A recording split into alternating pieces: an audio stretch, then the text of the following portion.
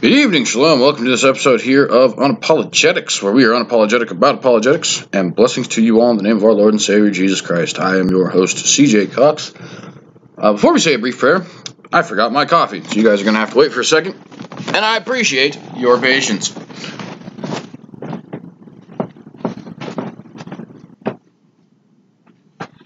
Alright, the appreciation of your patience has ceased. So, welcome to this episode here of Un-Apologetics. And again, we are unapologetic about apologetics. I'm your host, C.J. Cox. I have my phone up here because, of course, I'm going to be reading some articles and such off of that. But before we get started, let's just go ahead and say a brief prayer. Heavenly Father, I just want to thank you for everything you've blessed us with, Lord. The ability to study your word without serious persecution, Lord. The ability to spread it out amongst the people, Lord, and to try and win converts to you, Lord Jesus. I pray that you use this for nothing more than the glorification of your word and your kingdom and the revealing of your will. And I pray that you may guide me from error, Lord, that I neither stray to the right nor the left, but walk always down your path, Lord. I pray that we give you all the glory, Lord. In Jesus Christ's name I pray. Amen. Mucho dope. Being a youth is terrible. Anyways, few announcements, of course, per usual, gracenampa.org, gracenampa.org, if you would be interested in those church services. Very good church services. Kind of old-timey in a sense, right? There's no rock band playing the hymns. The hymns actually sound like hymns, and, you know, there's no floofy hair on the song leader. So it's really kind of cool in all those ways. But also, on top of that, you know, just very awesome spirit-filled preaching and actual understanding of the Word of God, which I think is the most important thing you can ever get in the church, right? People who take this kind of thing seriously. So, gracenampa.org, gracenampa.org for absolutely great church services. Briefly again, if you want, you can watch the Watchdogs on Facebook, 2 to 3 p.m. every weekday, except for... hasn't been terribly good this week. Anyways, Mountain Time, 2 to 3 p.m. every weekday. Fridays, 10 to 11 p.m. And, of course, right after that, these would go on. Excuse me. Apologetics are not currently live yet.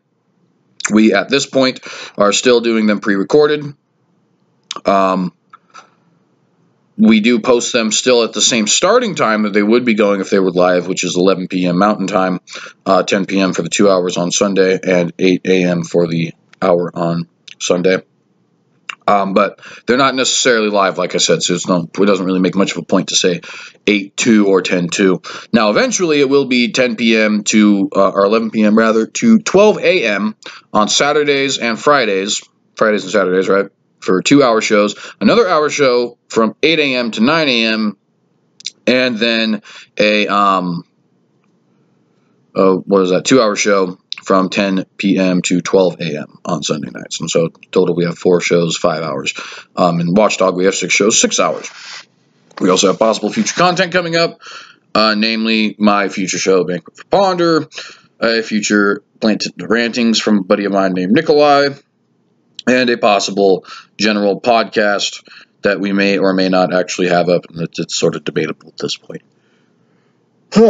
Excuse me. Anywho, don't have too much new information as far as the James White thing is concerned. Don't really have that was terrible. Butchering the English language. Don't really have too much new information on the Rod Bergen Boitumelo Madiba debate either, but of course, hopefully we will get more interaction from Dr. White, and hopefully Mr. Bergen will be actually interested in the debate. Mr. Bergen, of course, is a rather busy fellow, so that is the main issue that we actually have there. So, we are going to get right in. This is our point numero dos, right, of Isaiah, talking about Isaiah's prophecies. And actually, today we are going to be discussing specifically his messianic prophecies. We were talking about non-messianic prophecies, of course, on our previous program. So now I want to talk about a lot of the prophecies that actually have to do with the coming of the Messiah, right, and what Isaiah had to say about that. We're going to be using the exact same articles as yesterday, or the exact same web article as yesterday. It's about BibleProphecy.com, Isaiah's prophecies. Excuse me. As well as reading out of the King James and also using some different internet sources here to sort of corroborate the claims. Although you don't need too much historical corroboration as much as you do just New Testament corroboration, being is that we were talking about messianic prophecies and not so much historical prophecies. Not to say, of course, the messianic prophecies aren't historical. It's just their religious nature means that they're going to be recorded in their fulfillment primarily in the New Testament. All right, so the very first one we have here is Isaiah foreshadowed the virgin birth of Jesus. This is Isaiah 7:14. So if you'd like, please come with me to Isaiah 7:14 before we actually read what the article's got to say. 7 and 14. And again, oh, excuse me, I might be sneezing here in a minute. Nope, good. I will actually be reading out of the King James. You can read out of most other versions. There's a slight dispute on a translation here that I'd like to get to, but we will get there in a second. So, article here. In Isaiah 7:14, the prophet Isaiah addressed the house of David, meaning the family and descendants of King David, and speaks of a virgin conceiving a child and giving birth to the child. Isaiah says this in the context of it being a sign from God. He also says that the child will be referred to as Emmanuel, which means God with us, or God among us. The New Testament books of Matthew, specifically Matthew 1:18 through 25, and Luke, specifically Luke 1:26 through 38, record details involving the birth of Jesus, who was born about 700 years after the time of Isaiah. Both Matthew and Luke say that Jesus was born of a virgin named Mary and that Jesus is the Son of God. Because Jesus is both fully human and fully God, he literally can be referred to as God with us or God among us. In Isaiah 7:14, this article is actually going to read about it already. Cool. In Isaiah 7:14, there is a Hebrew word, alma, which many Christian Bibles translate into English as virgin. Some non-Christian scholars claim that the word actually should be translated as young maiden and not as virgin. The fact is, the Bible used the word alma in various passages to refer to young unmarried women who were culturally and religiously expected to be virgins. One example can be found in Genesis 24:43, where it speaks of a woman being sought as a bride for Isaac. It is interesting to note that the etymology of the English word virgin shows that centuries ago it could be defined as maiden, unwedded girl, or woman, according to the online etymology dictionary at etymonline.com. In other words, the word virgin was used to refer to a person of a specific gender, female, and of a specific age, old enough to get married, and of a specific marital status, unmarried, just like the usage of the word alma in Hebrew, in Genesis 24:43 and in other Bible passages. Now, that is the end of what this has to say here. There's a few things I would personally like to say really quick. Namely, that alma more often than not would be referring to a virgin, though it did not explicitly mean virgin. So a word that explicitly means virgin would be like batula, right? Which is the Hebrew word for, and I might have pronounced that wrong. I am still learning the Hebrew language, but I believe it's batula is how you say that. That word actually directly means virgin in the way that we use contemporarily the word virgin, right? Somebody who has not had sex. Specifically, I believe it refers to a woman who has not had sex. The word alma, however, as it already pointed out in Genesis 24:43, can, and it usually refers to somebody who is expected religiously and culturally to be a virgin in the female gender, of course, right? There is a male equivalent. I cannot for the life of me remember it right now, but if it actually comes to me, I'll let you guys know. But nonetheless, it would be very odd in Israel for this person, this alma, to not be a virgin. In fact, if they weren't a virgin, more often than not, they were either a harlot or somebody who was very likely to get stoned to death because of the Old Testament law. Now, that's the first thing, okay? The second thing is that the Septuagint translation actually renders the word exactly the same, right? In other words, so they were just kind of explaining, right, how the word virgin used to have a meaning that was analogous to the meaning of alma, right? Well, you can kind of see that progression even through separate languages in that alma was translated into a Greek word, I believe. Oh, shoot. I'm going to have to look this up for a minute because I have a word in my head. I really don't know if I want to use that word because I don't know if that's a modern Greek word for virgin. So Septuagint, use of virgin, word. All right, and while we're doing that, right, so like I said, it was somebody who's going to be very strange here. Yes, okay, so I was right. All right, it's Parthenos. And Parthenos means virgin. It's translated there in Exodus 22:16. It's translated there in Isaiah 7:14. It's translated there in Genesis 24 through 43, right? So the Septuagint translation seems to think that the original wording was meant to imply that it was a virgin. Okay. And it says right here, of course, in another place, this is only Wikipedia, but it says, however, the Greek translation, the Septuagint, rendered Alma as Parthenos, a word which means virgin. So you see here that the Greek Septuagint translation, the translation that everybody in the entire world who was reading a Bible, with the exception of Pharisees, would have been reading, would have rendered this word virgin. And then the third thing is that it wouldn't really be much of a sign if it was just a young woman who bore a child. Okay, that would be like, oh, okay, it's a young woman who bore a child.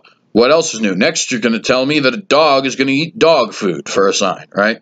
But no, of course, that's not what the Lord actually means. What he means is something miraculous is going to happen. So, three things there, right? Thing number one, Alma can mean virgin, just because it does not explicitly mean virgin, like Bethula does not mean that it does not mean virgin, okay? Point number two, in the Septuagint, the Greek version, it is translated as virgin or Parthenos. And point number three, it would not be a sign if a regular young girl bore a child. That would be the equivalent of saying a regular dog ate dog food. Okay. Now, let's get to the actual article here. Not actual article, actual reading of the text here.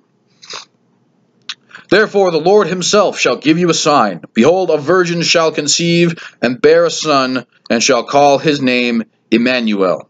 And of course, this is talking to one of the kings. In fact, let's go ahead and put this in some context here. We'll start with 12 and go to 15. So, Isaiah, we're going to start at 12 and go to 15.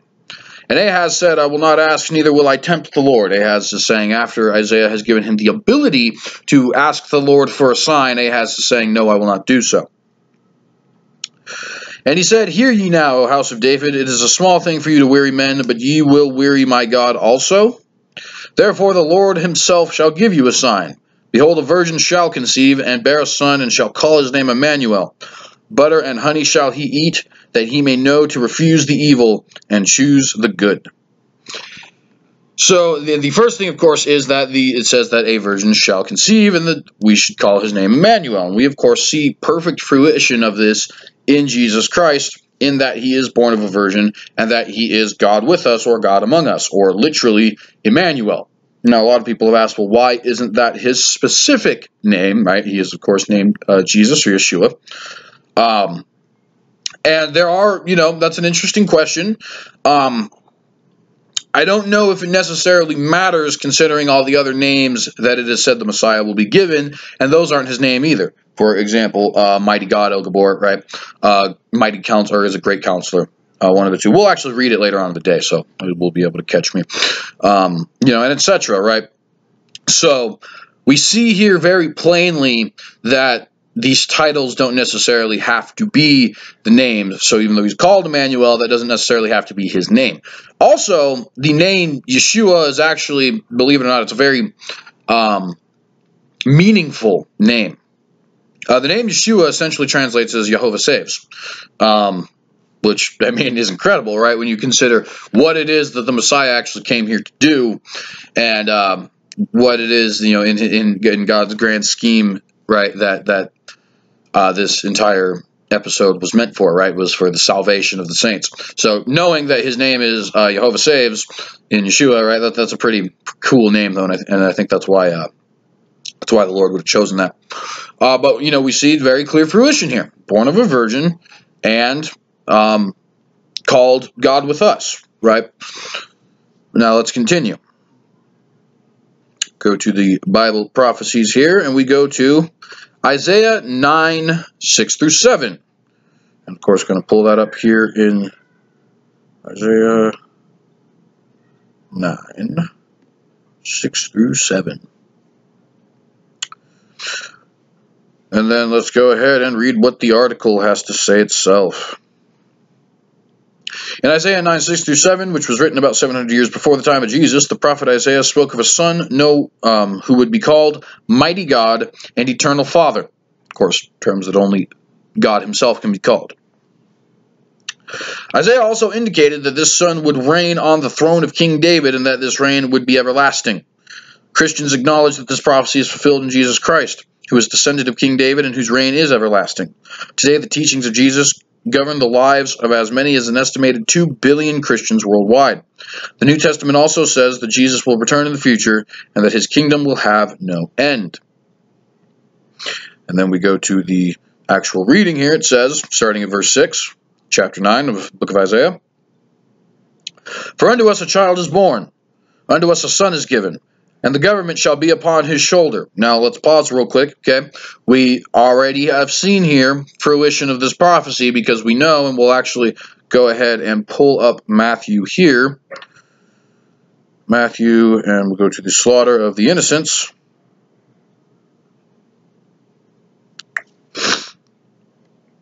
All right, let's see. There it is. And we're not going to, well, yeah, let's go ahead and read it now so we can get it. This is Matthew, remember we paused from Isaiah real quick. This is Matthew 2, verses 16 through 18.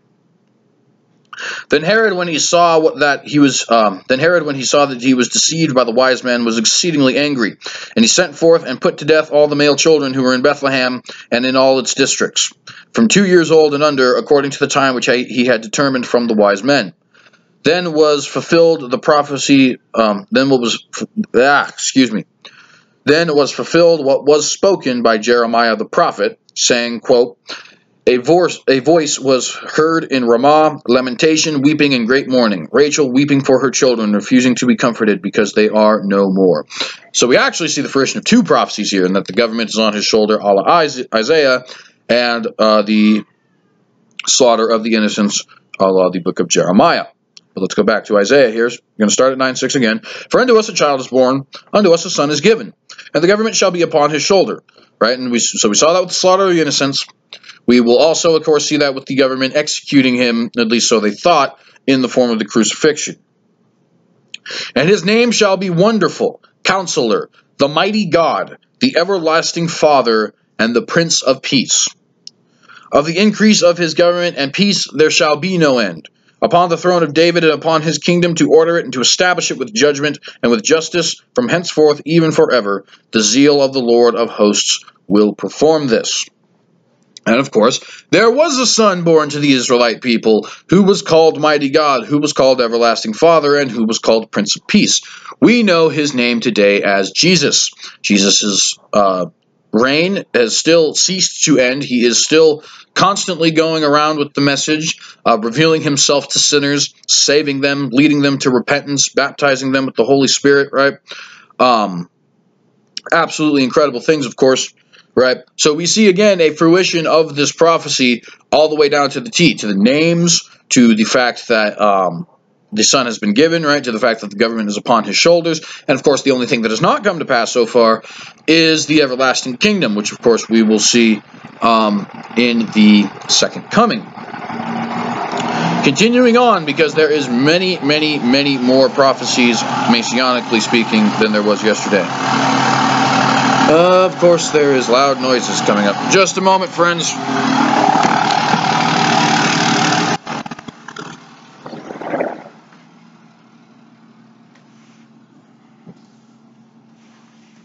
Inside my own house, and I still can't get away from the noise. It's ridiculous. I left my cat outside. Here, bud.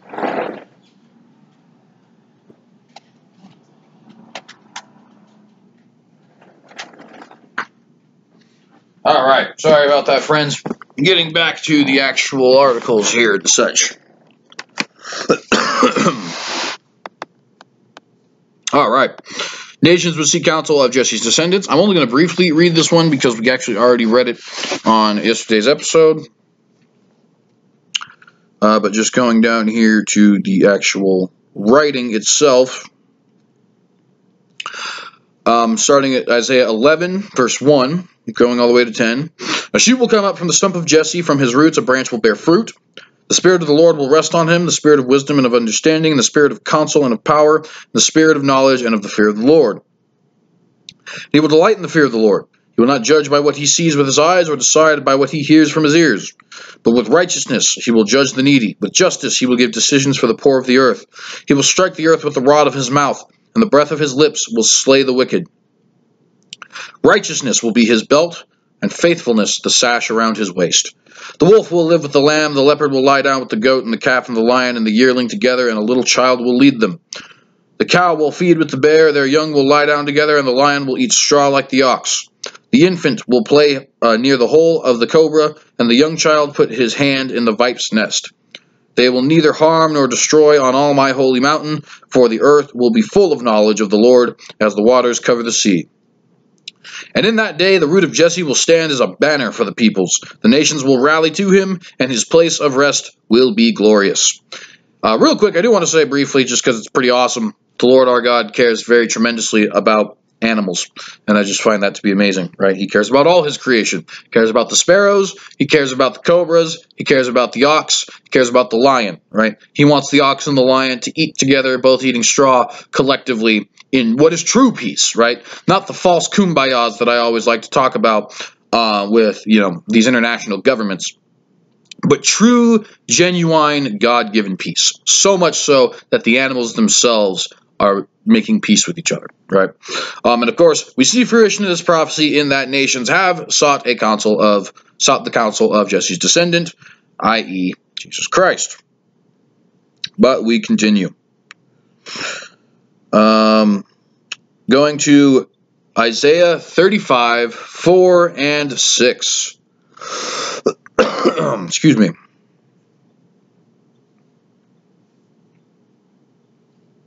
(35, 4 through 6). I wrote 25. My apologies, friends. Alrighty. And we go to the article first, of course. Isaiah lived about 2,700 years ago, prophesied that there would come a time when God would arrive and heal the eyes of the blind and the ears of the deaf, the mobility of the lame, and the voice of the mute. Jesus did each of these things individually in a spiritual sense, in offering truth and salvation, and in a literal sense by performing the miracles of healing.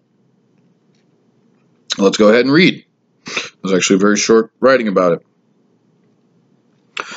Isaiah 35, starting at chapter 4, starting at verse 4. Say to them that are of a fearful heart, be strong and fear not. Behold, your God will come with vengeance, even God with a recompense. He will come and save you. Then the eyes of the blind shall be opened, and the ears of the deaf shall be unstopped.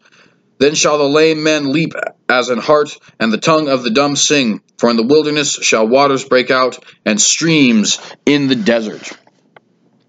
Alright, and we know that Jesus actually had every single one of those specific miracles done. Excuse me. And we're going to go ahead and look them up here real quick. Okay? So, first thing we had is Jesus heals the blind. Okay? So let's see here. I'm going to type in Jesus heals the blind, and what will pop up? Well, John 9 pops up. And now why would John 9 pop up? Maybe because that's exactly what happened. Let's read. This is actually out of the New International Version. I'm not going to take the time to look for the King James because I just looked this up online. I don't think it matters, quite frankly. As he went along, he saw a man blind from birth. His disciples asked him, Rabbi, who sinned, this man or his parents, that he was born blind? Neither this man nor his parents sinned, said Jesus, but this happened so that the works of God might be displayed in him. As long as it is day, we must do the works of him who sent me. Night is coming when no one can work. While I am in the world, I am the light of the world. After saying this, he spit on the ground and made some mud with the saliva and put it on the man's eye. Go, he told him, wash in the pool of Shalom, which means sent. So the man sent and washed and came home seeing. What do you know? Jesus has healed the blind, right? And it says, his neighbors and those who had formerly seen him begging asked, isn't this the same man who used to sit and beg? Some claimed that he was. Others said, no, he only looks like him. But he himself insisted, I am that man. Now, how then were your eyes opened, they asked. He replied, the man they called Jesus made some mud and put it in my eyes. He told me to go to Shalom and wash, so I went and washed, and then I could see. Where is the man? They asked him. I do not know.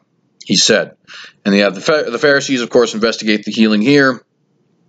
They ask things, for example, this man is not from God, for he does not keep the Sabbath, is one of the things they say. They say, how can a sinner perform such signs? What have you to say about him? It was your eyes he opened. And the man replies, he's a prophet, right?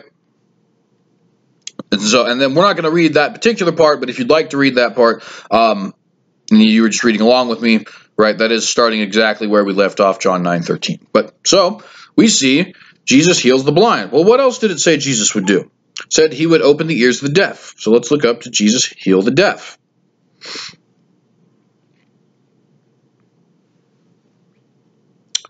All right. Mark 7:31 through 37. Let's read. Then Jesus left the vicinity of Tyre and went through Sidon, down out to the Sea of Galilee, and into the region of Decapolis. There some people brought to him a man who was deaf and could hardly talk, and they begged Jesus to place his hand on him. After he took him aside, away from the crowd, Jesus put his fingers into the man's ears. Then he spit and touched the man's tongue. He looked up to heaven and with a deep sigh said to him, and excuse me if I pronounce this wrong, Ephatha, which means be opened. Ephatha, I believe, is how you pronounce that. That is an Aramaic word, actually, I believe. At this, the man's ears were opened, his tongue was loosened, and he began to speak plainly. So now we see, not only is Jesus healing the deaf, he's also healing the mute. So 2 of the 4 things in this one passage. Jesus commanded them not to tell anyone, but the more he did so, the more they kept talking about it. Kind of funny how that works. People were overwhelmed with amazement. He has done everything well, they said. He even makes the deaf hear and the mute speak. So, the blind have seen. The mute have spoken. The deaf have heard. What is the very last one that we have here? The lame man shall be able to walk, right? Well, let's see. Did Jesus heal the lame? By the way, a little fun fact for you guys who are watching this and may be wondering, lame? I thought that meant like you were a loser or something. Well, actually, the word lame means that you are basically crippled, essentially. And you'll see a lot of that throughout studying these words. They use the word dumb quite often. The word dumb does not mean stupid. The word dumb means you cannot speak. Nonetheless, though, I really do not like a New Living Translation, so I think I will take the time to find the KJV on this one. Mark numero dos, or John 5, either way. Let's go with John 5. After this, there was a feast of the Jews, and Jesus went up to Jerusalem.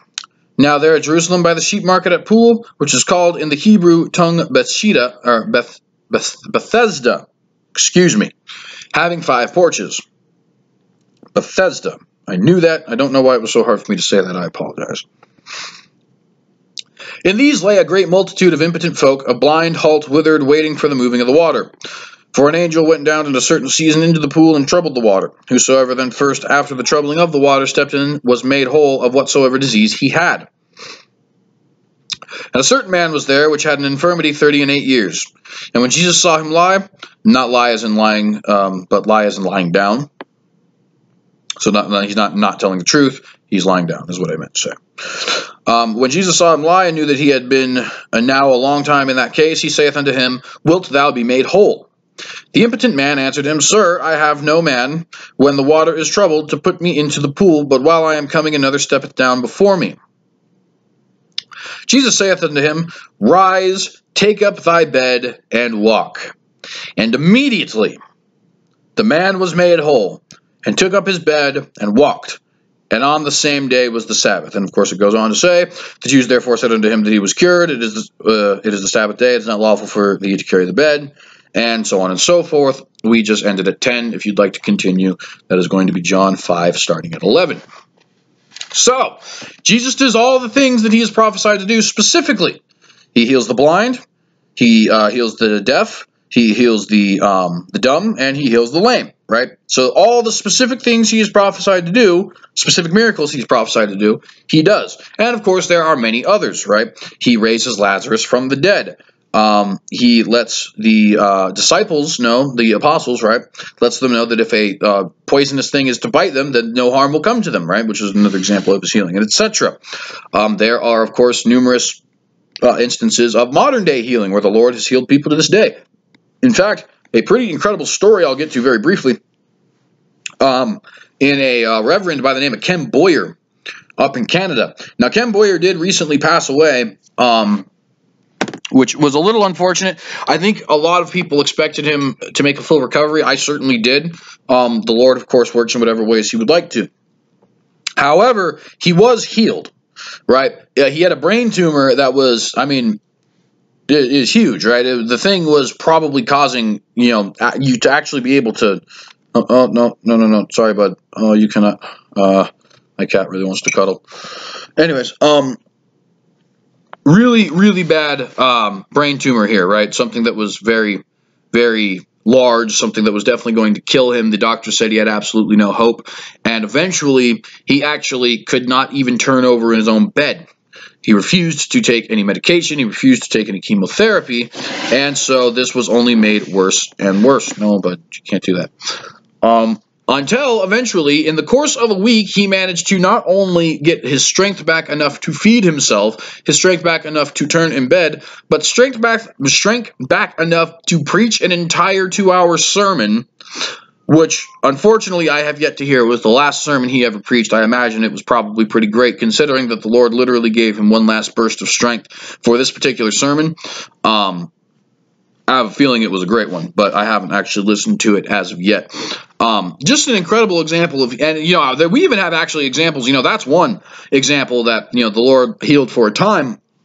We have examples of the Lord healing, period, in the modern age, right? There was a young girl that my pastor actually, and you can see this on video, like the healing itself, you can't see on video, but she enters in the church clearly a cripple and leaves the church clearly whole. Okay, and they prayed over her, called her out from the pulpit, right? And basically her arm was just completely messed up. You don't know exactly what had happened to her.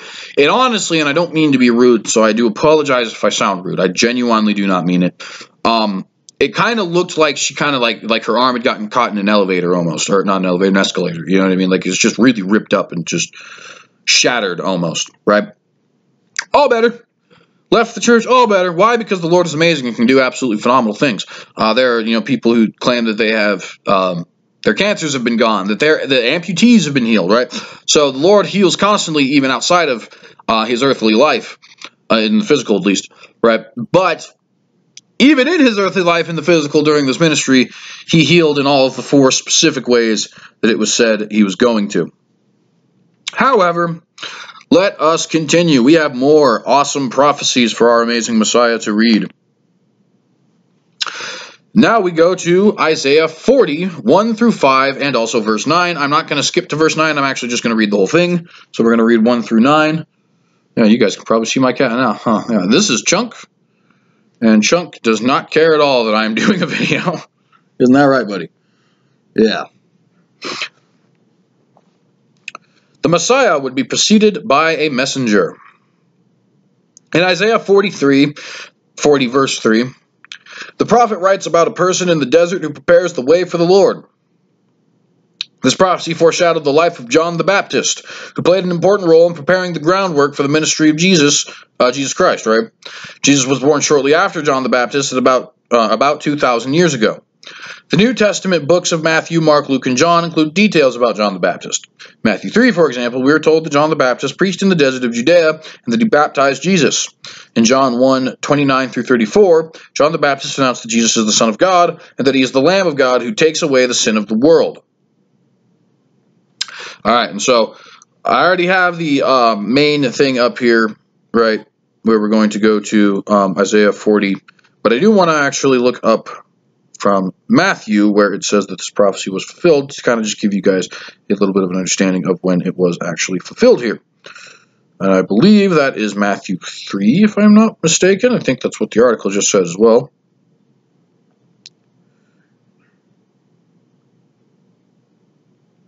Voice in the wilderness. Indeed, indeed, indeed. and it goes to Matthew 3:3. So if you guys are looking for that, look up Matthew 3:3, where it says, and actually we're not going to read that quite yet. We have something else to read. So let's go to Isaiah 40, verses 1 through 9. Comfort ye, comfort my people, saith your God. Speak ye comfortably to Jerusalem, and cry unto her that her warfare is accomplished, that her iniquity is pardoned. For she hath received of the Lord's hand double for all her sins. The voice of him that crieth in the wilderness, prepare ye the way of the Lord, make straight in the desert a highway for our God. Right, and we'll get to there in a minute, but remember this: the voice of him that crieth in the wilderness. Prepare ye the way of the Lord. Make straight in the desert a highway for our God. We'll get to the meaning of that in just a second. Every valley shall be exalted, and every mountain and hill shall be made low, and the crooked shall be made straight, and the rough places plain. And the glory of the Lord shall be revealed, and all flesh shall see it together, for the mouth of the Lord hath spoken it. The voice said, Cry, and he said, What shall I cry? All flesh is grass, and all the goodliness thereof is as the flower of the field. The grass withereth, the flower fadeth, because the Spirit of the Lord bloweth upon it. Surely the people is grass. The grass withereth, my apologies. The flower fadeth, but the Lord of our God, the word of our God, shall stand forever. O Zion, that bringest good tidings, get thee up into the high mountains. O Jerusalem, that bringest good tidings, lift up thy voice with strength. Lift it up and be not afraid. Say unto the cities of Judah, Behold your God.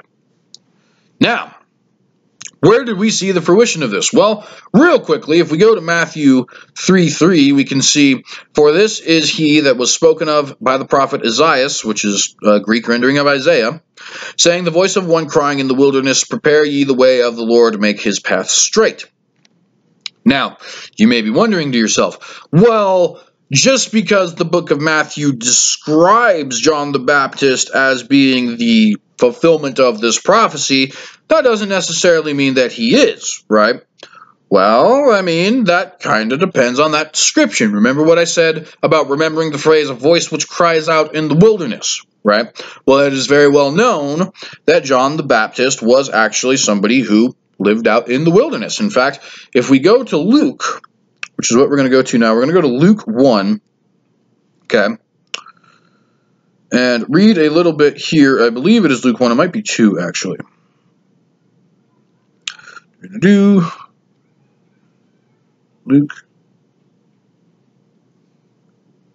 And we are going to see here that John the what we would actually call him today would essentially be a hobo, honestly. And I mean no disrespect to him, because clearly that is what the Lord wanted him to do.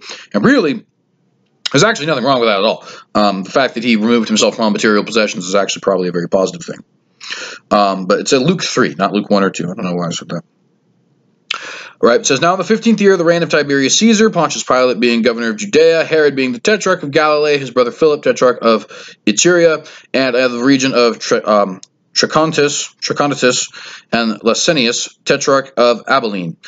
While Annas and Caiaphas were high priests, the word of God came to John, the son of Zacharias, in the wilderness. And he went into all... I know why I was getting confused. It's because of the birth narrative of John. Anyways... And he went into all the region around the Jordan, preaching a baptism of repentance and remission. Now, where did it come to him? It came to him in the wilderness, right? Because that's where he was hanging out. He would be somebody who would actually go out and hang out in the wilderness. And it actually says, and I don't really remember if it's here or if it is in Matthew. I'm not really going to continue reading. But he actually lives so far in the wilderness as to not be able to buy from the farmers or the markets, right? Or to go fishing or things like that, right? He eats locusts and honey. And it says, as it is spoken in the words of Isaiah the prophet, saying, The voice of one crying in the wilderness, Prepare the way of the Lord, make his path straight. Every valley shall be filled, and every mountain and hill brought low. The crooked place shall be made straight, the rough way smooth, and all flesh shall see the salvation of God.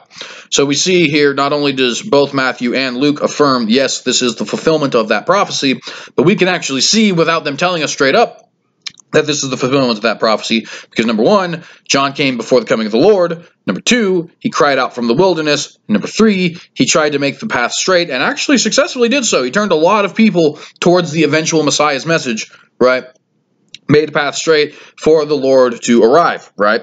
As, of course, anyone would with a king. You send a messenger and then you let the king arrive, right? So even more fulfillment of Bible prophecy here in the messianic sense. And we see a lot of these things are, I mean, they're so obvious as to be very questionable as to how anyone actually denies the messiahship of Jesus. You know, when it comes to him being called a God with us or El Gabor, right? Well, a lot of people say the Messiah is not supposed to be divine. You show me another human being who can get the term everlasting Father, and I might agree with you. But being as that's not possible for you to show me, I will never agree with that sentiment. I'm sorry, that's just simply the way it is. You know, we see here in John the Baptist. Well, if Jesus wasn't the Messiah, if he wasn't the Lord incarnate, then what's the deal with John the Baptist? And why did the people of the time consider John the Baptist to be a prophet? Because we know they did from multiple different accounts. We know they did not only from the scriptures here, but we also know that Josephus Flavius mentions that Herod was actually worried about killing John, and that after he killed John, the people of Israel said that the attacks against him, specifically the destruction of the temple in 70 AD, was specifically because he had executed John. Right? So the people thought of John as a prophet. We know that from multiple sources, not all of which are Christian, some of which are Jewish, some of which are even pagan. Okay? And yet, he just came in front of no one. Right? There was just no paths for him to set straight. He never was actually giving us a prophetic message, and that was all just for naught. That seems a little odd to me. So I would like somebody to explain to me, why is it, if John the Baptist is not the forerunner of the Messiah, then what's his point? Now, of course, maybe a lot of contemporary Jews and Orthodox Jews these days are going to say, well, John the Baptist wasn't a prophet. Okay, you might believe that, but you are at odds not only with the entire Christian faith, but with the people that you are your ancestors in faith, right? Your ancestors in faith, the old Jews of that time, the pre-Talmudic old Jews said John the Baptist was a prophet. Facts, okay? Just a fact. And his prophecies, his ministry, his message is completely pointless if he did not forerun the Messiah. Well, we continue, because there's even more blatantly obvious, and utterly amazing evidence. The Messiah would be a light to the Gentiles. We kind of read this yesterday, but we can go ahead and read it again. In Isaiah 42, 1 through 9, the prophet Isaiah speaks of a servant of God who will be a light to the Gentiles, or non-Jews, otherwise known as Goyim, which means nations,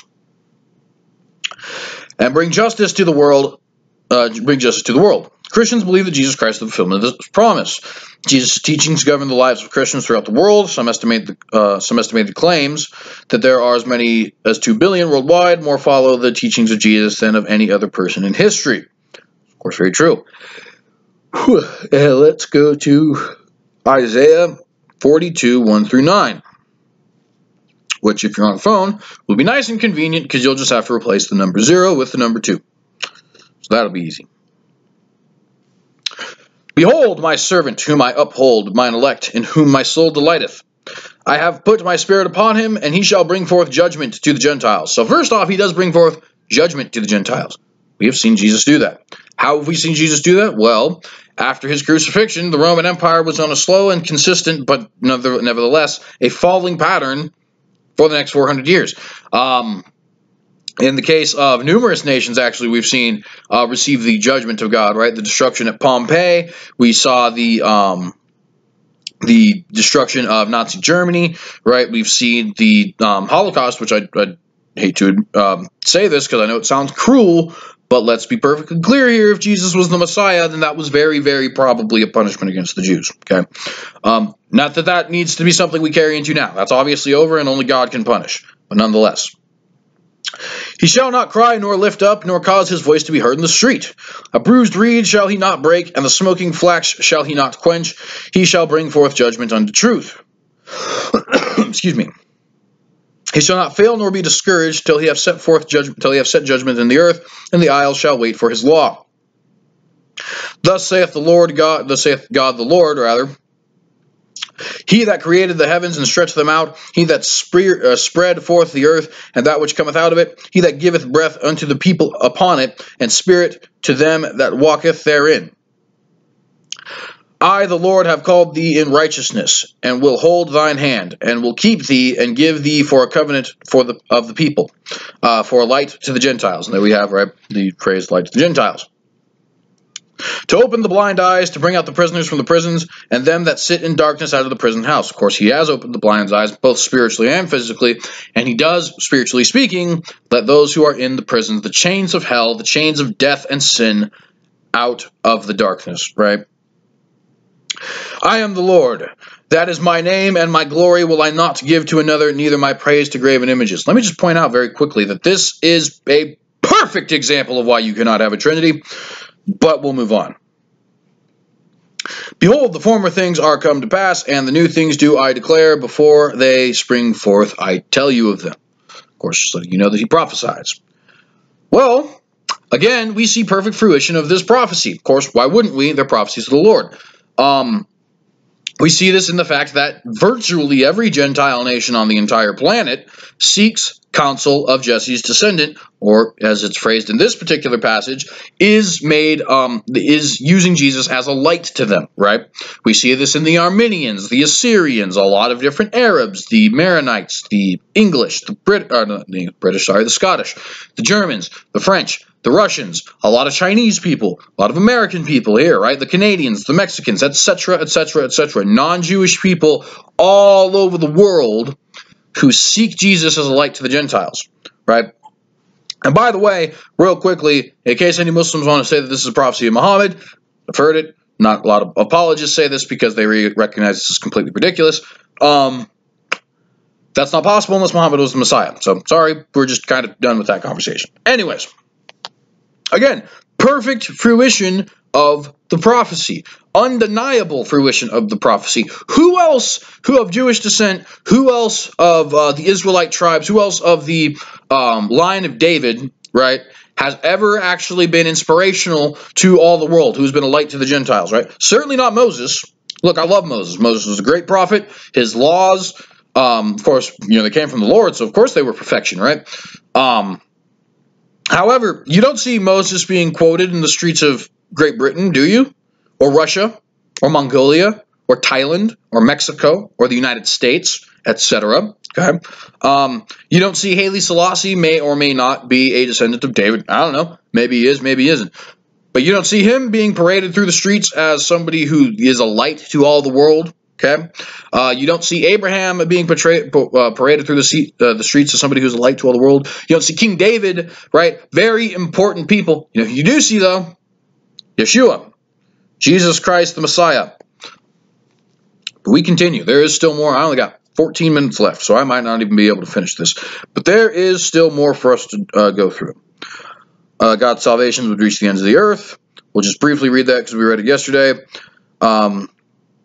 It is too small a thing for you to be my servant to restore the tribes of Jacob and bring back those of Israel I have kept. I will also make you a light for the Gentiles, and you may bring my salvation to the ends of the earth. Of course, we see perfect fruition of this in the fact that Christianity is the only religion that has ever been brought to the ends of the earth. Even with the advent of television, radio, and the internet, Islam has still not managed to do so. Hinduism has still not managed to do so. Buddhism has still not managed to do so. The words of Jesus Christ the Messiah have definitely managed to do so. Jesus will be spat upon and beaten. This is Isaiah 50 and 6. 50 and 6. And of course, we're getting close to the big one, which I'm sure you guys remember, which is, of course, Isaiah 53. The prophet Isaiah received many prophecies from God about the Messiah about 700 years before the Messiah was born. And it's going to continuously reference that because each article is technically an individual one. In Isaiah's prophecies, he often referred to the Messiah as a servant. In Isaiah 50 and 6, Isaiah wrote about the abuse that the Messiah would endure at the hands of sinful people, that he would offer his back to those who beat him, his face to those who rip out his beard, and himself to those who mock and taunt him. Christians historically have acknowledged this Old Testament prophecy as being fulfilled by Jesus Christ.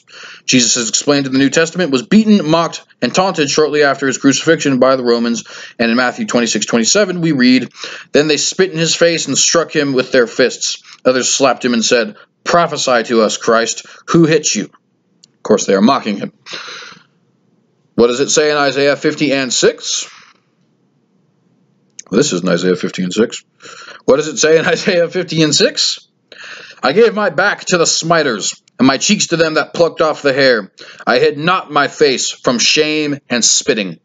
It even specifically references the exact things that they do to him, for example, plucking off his hair and spitting on him, right? But we continue, and I am kind of trying to rush through this because I know that the long one, Isaiah 53, yep, and that's actually what we're at now. So let's go up to Isaiah 53. We're going to read the entire chapter, actually. And here on this chapter, we are going to be seeing a few things. The Messiah would be rejected. He would die for our sins. He would be silent before his accusers. He would be buried in a rich man's tomb. He would be numbered with the transgressors. Okay? Those are the 5 things you need to look for in Isaiah 53. So let's go out to that. I don't know if I really should, well, maybe I'll read all of them after, but since it's 5 individual articles, things, right, little things to go read in, I don't know about that, but let's get to Isaiah 53. We're going to start at verse 1 and read the entire thing, okay? "Who hath believed our report?" Of course, this is the question being asked by Isaiah about the Messiah. "And to whom is the arm of the Lord revealed? For he shall grow up before him as a tender plant, and as a root out of a dry ground. He hath no form nor comeliness, and when we shall see him, there is no beauty that we should desire him." Okay, so he's not going to come in a flaming chariot with golden armor and a massive sword to slay all the enemies of Israel, right? As the Jews would expect. That's not how it's going to happen. Okay. Of course, that's how the second coming is going to happen. Well, not exactly like that. Obviously, I was exaggerating and being sort of facetious. But nonetheless, right, that's not how he's going to come. He's going to come with no beauty that we should desire him. Sound like Jesus to you? Certainly sounds like Jesus, the carpenter who was about the age of 30, give or take, and yet looked like he was about the age of 50, right? Who was walking around wandering with his sandals and 12 other men, and that's it, right? Around Jerusalem with no home, no place to rest his head, right? No beauty that we should desire him. "He is despised and rejected of men." Was Jesus despised and rejected of men? Yeah, I kind of think they nailed him to a stick as a result of it. Quite literally. "A man of sorrows and acquainted with grief, and we hid as it were our faces from him. He was despised and we esteemed him not." Well, kind of difficult to have a prophecy that says you're going to reject the Messiah and then not buy him as the Messiah after you rejected him. I just want to point that out. "Surely he hath borne our griefs and carried our sorrows. Yet we did esteem him stricken, smitten of God, and afflicted. But he was wounded for our transgressions. He was bruised for our iniquities. The chastisement of our peace was upon him, and with his stripes we are healed." I seem to recall a lot of Orthodox Jewish folk telling me that it is actually not in the Bible that the Messiah is going to be somebody who dies for your sins. Well, I seem to be reading in the words of Isaiah here pretty plainly, he was wounded for our transgressions, bruised for our iniquities. The chastisement of our peace was upon him, and with his stripes we are healed. Rather, I said our, right? We are healed. This is plain as day. There was literally no possible way to interpret this other than the fulfillment that is in Christ Jesus. And I, of course, would love to see anybody respond to me otherwise. Like good discussions. They're always fun. Verse 6, "All we like sheep have gone astray. We have turned every one to his own way, and the Lord hath laid on him the iniquity of all of us." Very little faith in the Jewish community at these days. I don't know if that's exactly what this is supposed to be saying. Kind of seems like it, though. "He was oppressed, Of course he was oppressed. It was the government who killed him. And he was afflicted, yet he opened not his mouth. He is brought as a lamb to the slaughter, and as a sheep before his shears is dumb, so he openeth not his mouth. What did they say? Prophesy. Who is it that struck you? Right? And Jesus responded, of course, with nothing. He is not going to respond to his accusers because thus saith the Lord, he is not going to respond to his accusers. He was taken from prison and from judgment. And who shall declare his generation? For he was cut off out of the land of the living. For the transgression of my people he was stricken. There you have again him being stricken for the iniquities, the transgressions, the sins of other people. Specifically in this case, the Israelites. And he made his grave with the wicked and with the rich in his death, because he had done no violence, neither was any deceit in his mouth. Yet it pleased the Lord to bruise him. He hath put him to grief. When thou shalt make his soul an offering for sin, he shall see his seed. He shall prolong his days, and the pleasure of the Lord shall prosper in his hand. He shall see of the travail of his soul, and shall be justified. By his knowledge shall my righteous servant justify many, for he shall bear their iniquities. Therefore will I divide him a portion with the great, and he shall divide the spoil with the strong, because he hath poured out his soul unto death, and he was numbered with the transgressors, and he bare the sins of many, and made intercession for the transgressors. He bore the sins of many. What do they always tell you the Messiah doesn't do? Bear the sins of many, right? He made intercession for the transgressors. What do they say that the Messiah doesn't do? Make intercession for transgressions. Well, Isaiah would beg to differ. And Jesus Christ would, of course, as well, being the Messiah and having come in as an intercessor for our transgressions. He was numbered among the transgressors. When he was nailed on the cross, who was beside him? Criminals, right? He was being charged as a criminal, right? So, I mean, we can continuously go on, right? By our stripes we are healed. Who in the entire world has that been said of? Now, I know some of you ridiculous Christ mythers are going to come up here and say Krishna or something nonsensical like that, right? I will do a video on that abhorrent topic at some point. But no, you're wrong, and just please move along, okay? But to those who are actually serious, okay? Who else has done that? Who else has said by their stripes, who else has had their stripes be something that are given to them for the healing of other people, if not Jesus Christ? Specifically, somebody who follows Yeshua, or somebody who follows Jehovah, rather, right? You're not going to find anyone. You're not going to find anyone. Absolutely no one. Okay, and the reason is because this prophecy is about Jesus. And you know the thing is, too, you more often than not can actually read Isaiah 53. I'm sure while I was reading that, people are just thinking, well, yeah, obviously it's Jesus, right? Because that's how obvious it is. Isaiah 53 and Psalm 22 make it literally impossible to deny Jesus is the Messiah. So does Daniel 9, actually. But, I mean, it's not possible. You couldn't try if you wanted to. You could make this whole big, 1,000-page argument, and it would get a big old fat F minus, because clearly you can't read plain language if you think this prophecy is not about Messiah Jesus. And I say that in all respect. But, to a certain extent, we need to start asking people, at what point is it that you are going to begin accepting this plainly obvious prophetic word from the Lord our God? And in the case of the Jewish folk, I would just like to point out, you worship the same God I do. Why do you reject part of his message? Why do you only want to partially adapt his message? I don't understand that. Last thing here, Isaiah foreshadows the ministry of Jesus in Isaiah 61, verses 1 and 2. In Isaiah 61, there are passages that speak of an anointed one who preaches the good news to the poor, frees the people who are imprisoned, heals the blind, and releases the oppressed. About 700 years after the time of Isaiah, Jesus relates these Bible passages to himself. This is done in Luke 4:14 through 21. This is the NIV translation, and it says, Jesus returned to Galilee in the power of the Spirit, and news about him spread throughout the whole countryside. He taught in their synagogues, and everyone praised him. He went up to Nazareth. There he had been brought up, and on the Sabbath day he went into the synagogue, as was his custom, and he stood up to read. The scroll of the prophet Isaiah was handed to him. Unrolling it, he found the place where it is written, Quote, the Spirit of the Lord is on me because he has anointed me to preach good news to the poor.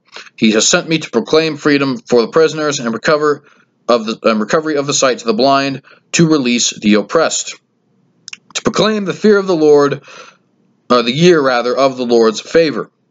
Then he rolled up, end quote. Then he rolled up the scroll, gave it back to the attendant, and sat down. The eyes of everyone in the synagogue were fastened on him, and he began by saying to them, "Today this scripture is fulfilled in your hearing." That ends the reading. At this point during the ministry of Jesus, he had already been preaching the good news to the poor, and he had already healed many of various afflictions, including blindness both in a physical sense and a spiritual one. But Jesus had not yet begun the other part of his mission, which includes a day of vengeance, which Bible scholar John Gill explains, quote, as the day of vengeance of God, when vengeance was taken on sin in the person of Christ, when he destroyed the works of the devil, and who will take vengeance on Antichrist at his spiritual coming and upon all the wicked at the day of judgment, end quote. With this in mind, it is interesting that Jesus stopped reading Isaiah 61 midway through verse 2, immediately before the mention of a day of vengeance. And I'm going to read here Isaiah 61, 1, 2, although we kind of already did read it as it is quoted in Luke. The Spirit of the Sovereign Lord is on me, because the Lord has anointed me to preach good news to the poor. Fun fact, good news actually translates literally in Greek as gospel. He has sent me to bind up the brokenhearted, to proclaim freedom for the captives and release from darkness for the prisoners, to proclaim the year of the Lord's favor and the day of vengeance of our God, to comfort all who mourn. Instead of prisoners, the Greek Septuagint renders the word blind. I believe the King James Version actually renders that as blind as well. This was in the New International Version because I didn't actually go to my Bible. I read it off of the aboutbibleprophecy.com. I mean, ladies and gentlemen, there you have it. I mean, to a certain extent, once you look at the prophecies of Genesis and the prophecies that are given to Ishmael, when you look at the prophecies of Daniel, when you look at the messianic prophecies of Isaiah and the non-messianic prophecies of Isaiah, to a certain extent, it becomes almost ridiculous to have these conversations. And I don't say that in any sort of insult whatsoever. I don't say that in any sort of self-righteousness whatsoever. However, you must understand that when you are able to read words coming off of a book centuries, decades, sometimes millennia before the events happened, and we can prove that these came before the events happened, because as I told you guys yesterday, we have a complete copy of the Isaiah scroll. Between 350 and 150 BC is when that scroll was written. Jesus' ministry is between 30 and 33 AD. Everything we read today was prophesied before the fact, and we can prove that beyond any shadow of a doubt. At what point are you going to seriously continue to deny this? I mean, to a certain extent, you can't. You have to understand that you are doing this at your own peril, that you are disregarding what can clearly be shown to be, I mean, forget Nostradamus and his quatrains, his incredibly vague prophecies and predictions, quote unquote. This is telling you straight up exactly what's going to happen, and then it happens, thus saith the Lord. So just think about that for a moment. Nonetheless, though, it is now 1 hour and 36 seconds that we've been on, so we're going to go ahead and say a brief prayer, have some announcements, and then we'll be done. Heavenly Father, I just want to thank you for having the ability to read this word, Lord. I thank you for the reading of your word. I thank you for the ability to have your word, Lord Jesus. I know many a Christian have to simply take on faith your words, Lord. We actually have the ability to see here your amazing prophecies and the proof in the pudding, if you will, Lord, of those prophecies coming to pass in their exquisite detail. I ask that you just use this video for nothing more than glorification of your word and your kingdom, and to lead others to repent and to seek you, Lord Jesus. We give you all of the glory in Jesus Christ's holy name we pray. Amen and hallelujah. All right. So please do like and share this video if you enjoyed. Any comments, questions, comments, concerns, criticisms, whatever, that is what the comment section below is for. And any and all people who present actual arguments and are not unbearably rude will be responded to. You have my word. If you consistently like our content, please do subscribe here to the American Cynic Party channel. Every subscription, of course, is incredibly helpful. Make sure you give all glory to the Lord, of course, because I am nothing without him. And all this information I am blessed to have received simply by His Spirit presenting it to me and nothing more. If you would like to follow us other places, you can like our page on Facebook, where these are posted, as well as our watchdogs, the American Cynic Party. It's the American Cynic Party channel with the lack of the word channel there, right? You can also follow us on Twitter at Terrestrial Earthbird or ACP Official. And you can follow us on Gab at C.J. Cox or at ACP Official. You can also go to at Cynic Thought, where you can follow us on Instagram. So, thank you guys very much for watching. Shalom. Have a phenomenal rest of your evening. And remember to have great fellowship with the Lord, because He loves you and He wants you to be a part of His family.